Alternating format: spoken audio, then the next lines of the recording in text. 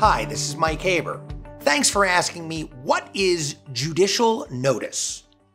Judicial notice is a legal concept that permits a party to request that a fact or facts be introduced into evidence at a trial where the truth of that matter is so notorious or well known, or so authoritatively attested to, that it cannot reasonably be doubted.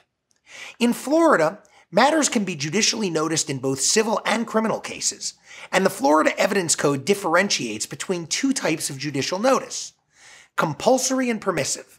Florida Statute 90.201 deals with matters that must be judicially noticed, whereas 90.202 deals with matters which may be judicially noticed.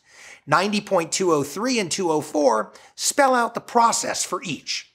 Examples of things that are subject to compulsory judicial notice are Florida, state, and federal statutes and rules. Examples of things that are subject to permissive judicial notice in Florida are laws of foreign nations, court records, and per FS 90.20212, quote, facts that are not subject to dispute because they're capable of accurate and ready determination by resort to sources whose accuracy cannot be questioned, end quote. The only real limitation on judicial notice is that the evidence sought to be introduced must be relevant to the case at hand. So, why would any of this be important? Let's say, for example, that you get arrested and charged with DUI, boating under the influence, and that weather data like wind speed or wave height or tide conditions are an important part of your defense.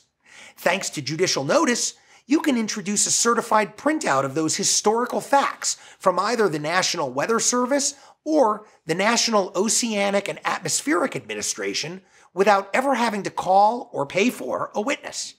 Another example might be where you're accused of an act of domestic violence by an ex, and you had previously been awarded a domestic violence restraining order in another court case against that same person who's now your complaining witness.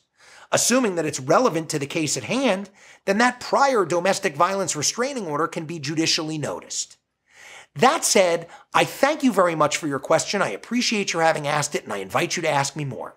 Please remember that at Haber, PA, it's all about reasonable doubt. And if you like this video, please subscribe to our YouTube channel. We'll be putting out more soon.